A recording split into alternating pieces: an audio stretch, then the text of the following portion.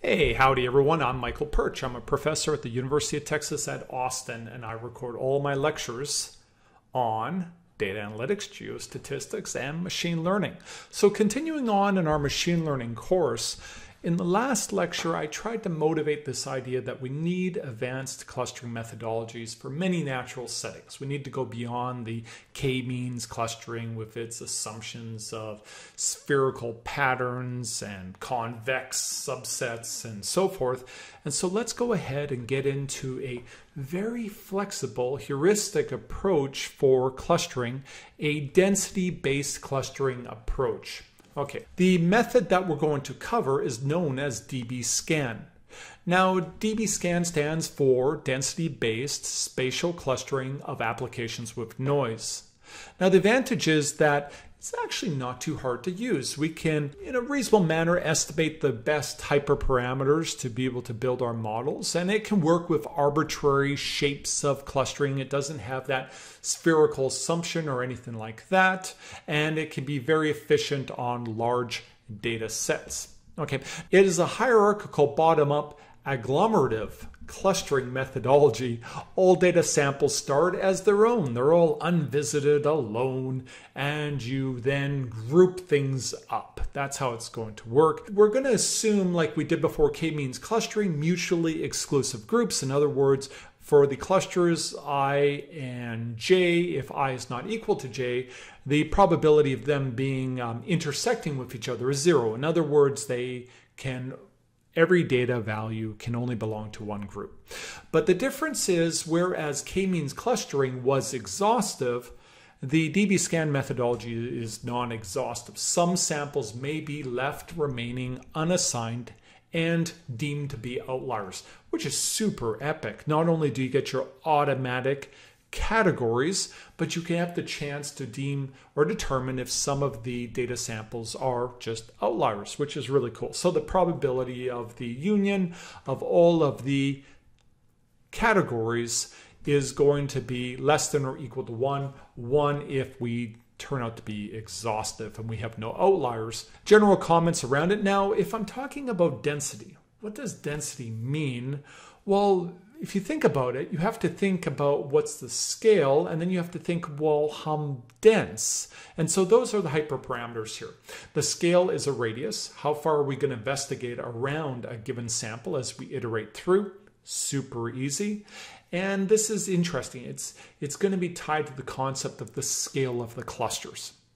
Too small, too many samples are going to be left out as outliers, and too large, the clusters will all merge together. Everything will seem connected. But we also have this concept of not only the scale, but we're also concerned about how many points does it take to really be dense, right? We have to choose a minimum number of points to be able to say that this will be what we'll call later on core, but we'll talk more about it. But whether or not we should initialize a cluster and start to grow it hierarchically bottom up. Okay, now I mentioned before that there is some intuition or some numerics we can use to get at pretty good parameters. That radius can be a little bit tricky, it could seem, but there is a methodology widely used which is based on the k-distance graph. Now, not a problem. K equals 1 would just be simply going to every data point and calculating the distance to the nearest data point. That would be the k equals 1 case of k-distance. You calculate that and you can go ahead and take those distances and sort them in ascending order. You would have the number of data, which in this case is 1700 data, cases of distances to the nearest neighbor, and you could look at this plot and it will have this shape. The point of maximum curvature, someone like right here, would be what we call the elbow of the plot, and usually a good estimate of our radius that we should use for this DBSCAN. Now, if you think about what does it mean, it means that all of those data up until we got to this distance were kind of all grouped together. This elbow is really telling about where you reach a point of greater sparsity, where you'll have fewer data with greater distances apart from each other. If you think about that conceptually, that would be telling you about the size of clusters. Okay, and so that's how we interpret this. And so let's go ahead and do DBSCAN by hand or by slide. And I work this out in slides. This is going to be a multimedia extravaganza, in fact.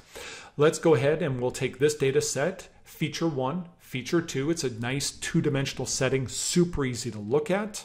Usually it's higher dimension, right? Let's assume a minimum number of samples of 4 in order to say, oh, this looks like we should grow a cluster here. And the radius will be this scale right here, which you'll see the circle stays the same size on all my plots. What we're going to do is we initialize all of the data as unvisited. Everybody's just a white-filled point. In other words, unvisited, haven't gone there.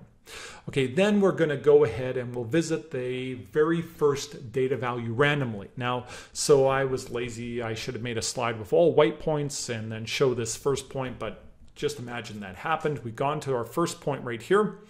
We put the circle down with the radius. We look around and we count the number of points, and when we count, we get 1. 1, that's it. We don't have any other points around us whatsoever.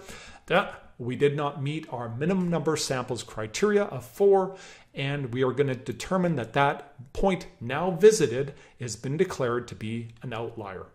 Dun, dun, dun. That's it. Okay, so now we go ahead and we proceed randomly to the next location. Now, when we put the circle down, we get 1, 2, 3, 4, 5. Woohoo! We're above the 4-point threshold, and so we will deem that point to be core. We are seeding a cluster and we're going to grow, right? We have to grow around that. Okay, so we've gone ahead. Now we're going to focus there. Now the workflow is going to say, let's look at all of these points and determine if they are core points too. And we do that. This point, this point, this point. If you look at their circles, they have enough points. It's only this point right here that does not meet the minimum threshold, but it is within the region of a core point. It is deemed to be a boundary point. Okay, so now what do we have to do? Well, we've determined we have these new core points. We have to visit all of the data points within their neighbors and determine if they're also core points. So let's do that. We add this point and this point, they're core points. And now, yeah, and you can see they have 4 points in their neighborhoods. And now we have to visit the points in their neighborhoods. So if you look here, what's happened is we have investigated and found that these points are boundary points. This is a boundary point right here. And we have a core point right here. So now we have to investigate that point.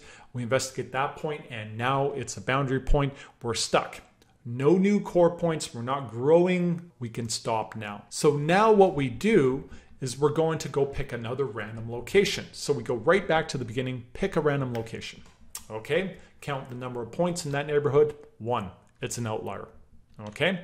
Now we go to another random location. Oh, we got 4 points now. That's good news. Core point. Okay, now we got to go to work. We got a core point. We're going to start working around that core point. We got 3 points around it. We're going to investigate them. This point is core. These points are boundary. Okay, now we got a new core point. We got to look at its neighborhood. And we look around it. Oh, another core point. We're on a roll. So now we got to investigate those 2 points and they're boundary points. They don't have enough neighbors. We're done growing. Okay, so now we can go ahead and visit another random location. Not enough points, outlier. Another random location, not enough points, outlier. And another random location right here. And we're done. We'll finish up. So we got a bunch of outliers. We got core points. We got boundary points. We got outliers. Okay, so how are we going to get our clusters? Because all we've done is we've categorized our data, outlier, core point, and boundary. So let's define some concepts here. We've got directly density reachable. What does that mean?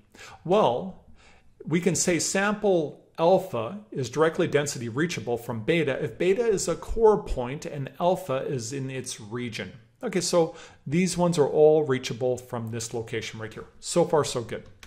Now we have the idea of density reachable.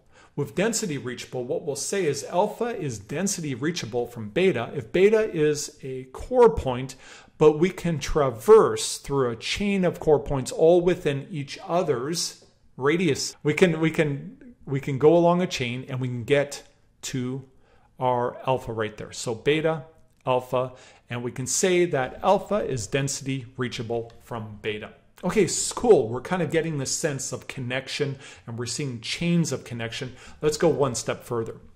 Density connected is if we have a row point which can be density reachable by both. So if we have alpha and beta, if we have a common point that's shared within their regions along their chains, we'll connect them up. Now, what we have is the ability to connect everything up based on this idea of density connected and all of the density reachable and directly density reachable within the regions, and we can connect things up. So, anytime we have anything density connected, a cluster will be deemed to be a category. Okay, we'll assign the same category across them. And so if we go to our original data set and we looked at those cores and boundaries and outliers, we would get this cluster 2, cluster 1, and all of the gray points remain as outliers. Now, I hope I got all the colors of the points right. Let me know if I've messed any of this up. We can say that this method is very powerful. There's no need for a prior assignment of the number of categories. That's kind of cool. It learns it from the data, from the densities, and from their groupings.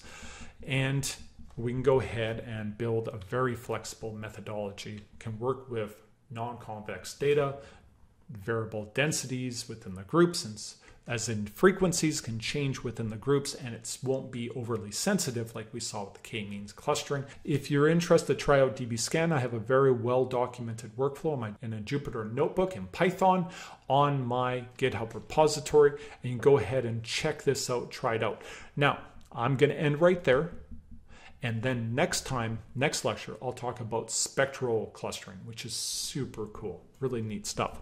All right, I'm Michael Pyrcz. I'm an associate professor at the University of Texas at Austin. I share all of my lectures online to try to support my students with evergreen content. If you're interested in research in data analytics, geostatistics, machine learning, you work for a company, and you think it'd be great to partner together to solve problems, I have great PhD students. We're interested in doing great applied and theoretical research, and we're always happy to discuss and collaborate. All right, everybody, stay safe.